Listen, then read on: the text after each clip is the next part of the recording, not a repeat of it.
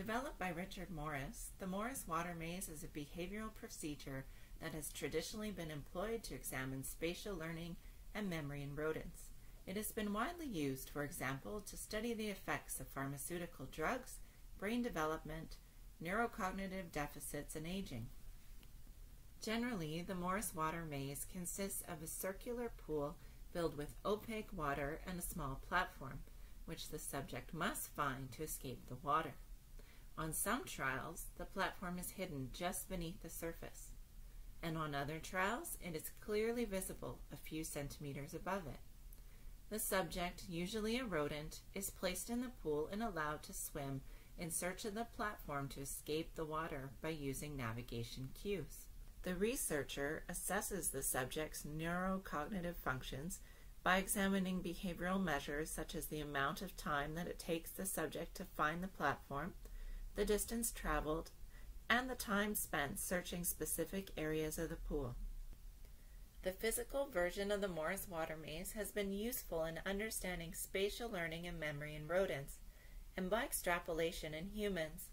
While large-scale versions of the Morris Maze have been used to test human participants, researchers such as Astor point out these large mazes can be cumbersome, expensive, taxing on human participants, and cannot be easily adapted to complex experimental designs that use technology such as eye tracking and functional imaging.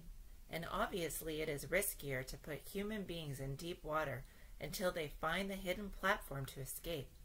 As well, the rules that govern ethical conduct of research with human subjects mean that no children, nor anyone with physical or mental impairments, could participate in such studies. That restriction makes certain valuable kinds of investigations, such as developmental studies, impossible. For these reasons, virtual versions of the Morris Water Maze have been developed to test spatial cognition in human participants. Besides being more economical than large-scale mazes, a virtual maze provides a greater degree of experimental control and technical flexibility when testing participants. In addition, a virtual maze facilitates the development of comparative studies in which spatial learning and memory can be investigated in relation to other aspects of human cognition, such as problem solving in science, technology, engineering, and mathematics.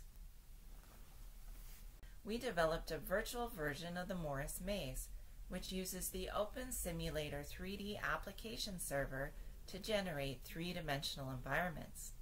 The virtual Morris Maze paradigm in our research consists of a control area and the maze room. In the control area, several interactive buttons allow the researcher to change experimental parameters such as trial type and cue visibility. From this control area, the participants can also navigate into the maze. During an experiment, the participant takes control of an avatar in the likeness of a rat and uses the arrow keys to move forward, left, and right. To maintain experimental consistency with previous studies in which rodent subjects have been used, the participant is not allowed to move backwards. To start, the participants are instructed to right-click on the orientation button and choose Teleport. This action transfers the avatar onto the deck of the pool, where participants familiarize themselves with the navigation controls and the layout of the maze room. Once participants are familiar with the controls and the room layout, they type OK and press Enter to teleport back to the control area. In the first set of training trials, called the Visible Platform Trials, participants teleport into the pool. A single proximal cue is located on the pool wall, and a distal cue is located on the room wall. A bright pink target is clearly visible on the surface of the water, indicating the location of the platform. Participants are instructed to move to this target to reach the platform and escape the water. Once they reach the target, participants are held in place. They are told to look around to familiarize themselves with their surroundings. After 10 seconds have elapsed, the trial concludes and participants are automatically teleported back to the control area to begin the next trial.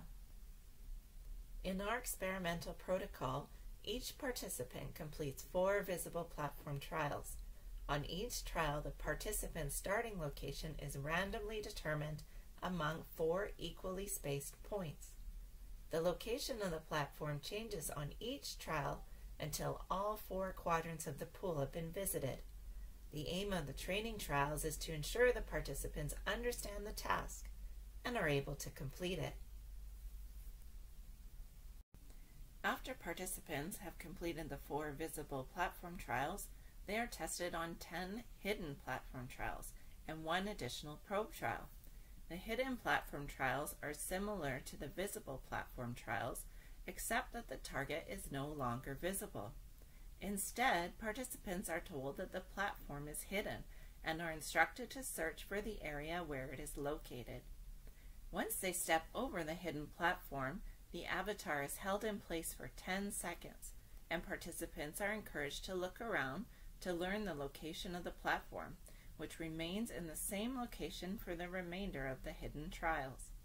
If they fail to find the platform within 3 minutes, then the target appears and participants are instructed to move towards it. When the 10 seconds have elapsed after reaching the platform, participants are automatically teleported back to the control area to start the next trial. If participants are successfully learning and memorizing the location of the platform, then they will reach it faster with each additional trial. After the 10 hidden platform trials, the participants complete 1 final trial called the probe trial.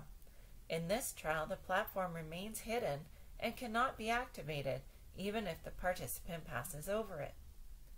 The probe trial lasts for 20 seconds, and once the time is up, the trial concludes. If participants have learned the correct location of the platform, they will exhibit a spatial bias towards the platform area.